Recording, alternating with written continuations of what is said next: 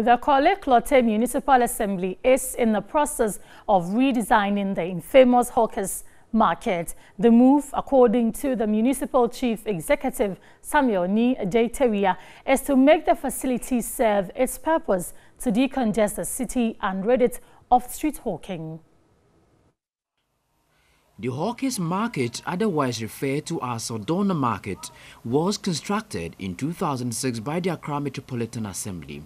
The project was undertaken with the sole aim of getting street traders into a reserved business area. However, these goals have never been met as the traders declined to do business in the area.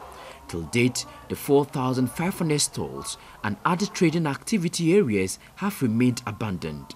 Structures in the market are now fast deteriorating.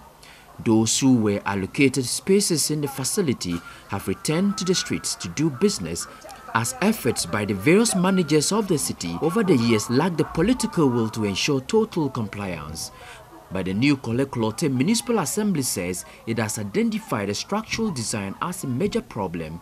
The market they claim is hidden. That also add on as one of the reasons why we need to have a more modern market, higher market, that from whatever angle you are coming, you know there's a market there. So if you want to buy, you will go there and buy. So the solution is remodeling the market and making sure there's proper access to get to every corner in the market.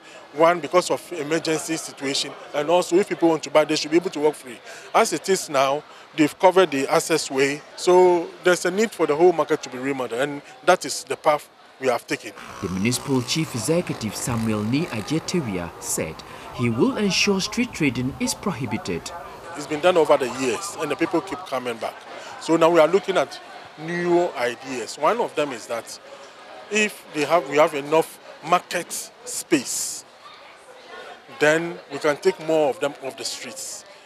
We are partnering with various private companies to rebuild and remodel our markets so that we can have more market space for the people that want to move off the street into the market.